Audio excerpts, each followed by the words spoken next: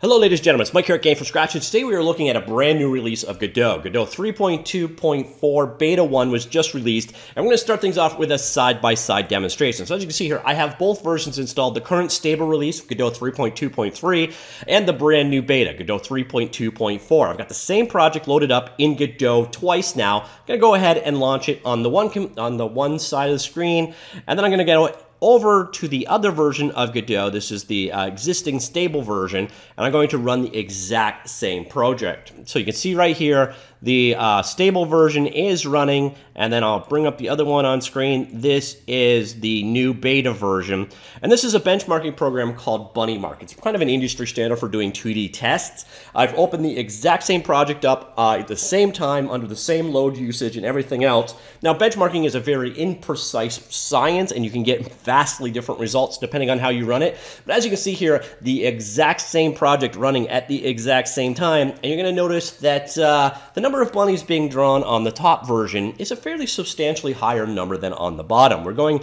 almost 5,000 on the one, whereas we're just shy of 4,000 on the other. So we're looking like 20 to 30% faster run times on the one machine. Again, very imprecise technology in that we're, all kinds of things that can be variable when you're doing benchmarking here, but we're running the same machine at the same time, so you should get a pretty good indication of what performance is like. So what we're seeing here is about a 20 to 25% performance increase on 2D drawing between the two versions. And we're going to switch back here to the other one. Just as you can see, being in focus isn't going to make any change or ramification over how fast it draws. So what we're seeing here is the brand new beta is quite a bit faster than the existing version. And I haven't changed anything in code. These are the exact same projects running,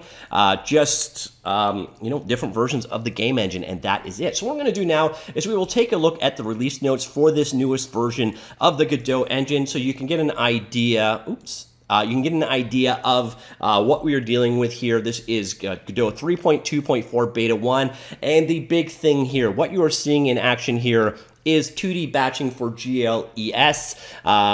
And the improvements that you see from the speed there. Now, what a sprite batching basically is instead of sending all of the individual draw calls off to the GPU, so if you got 1,000 sprites on scene, you're making 1,000 draw calls. What you're doing instead is batching those draw calls into a smaller number of calls, and that makes it less texture loads and binds on the machine. It just basically, the GPU is in a happier state having sprite batching. But what it kind of means to you is what you will probably see is a pretty significant speed up in your 2D game just by going to this version. As long as you're using the GLES 3 renderer, the GLES 2 renderer got no love, and the Godot 4, even though I believe that the sprite batching functionality is going to be in Godot 4, that's the Vulkan renderer, a completely different story, so you can't even really benchmark or compare. Also on top of that, the bunny marking code that I used here, which I will link to in the link article down below, so if you want to run these benchmarks yourself, it's not my project, it's someone else's work, but I will link that down below if you want to check it out on your own machine.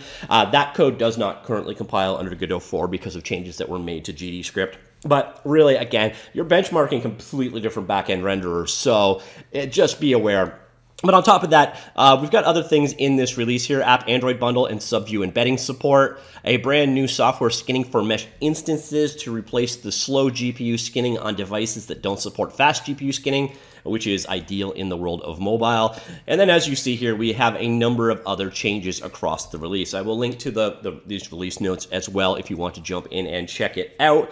But definitely the big one is the improvements to the 2D batching, and what we were seeing here is a pretty significant increase in speed as a result. Again, benchmarking is a very imprecise practice. We've got much different hardware across the board. You can have different software running and everything else, but the fact we've got these two running side by side at the exact same time, and you can see a pretty profound difference. Obviously, they're sharing resources in the end, but the new version is definitely faster on the whole. So if you are doing a 2D game, it's probably worthwhile to go and check out Godot 3.2.4 Beta 1 that was released this week, because without really having to do anything, there is potentially a pretty significant 2D speed increase here because of the new sprite batching functionality, and that is definitely a cool new change. So other than that, there are a number of other changes available here. I will once again link to the release notes if you want to get in here and figure out what else happened in this particular release,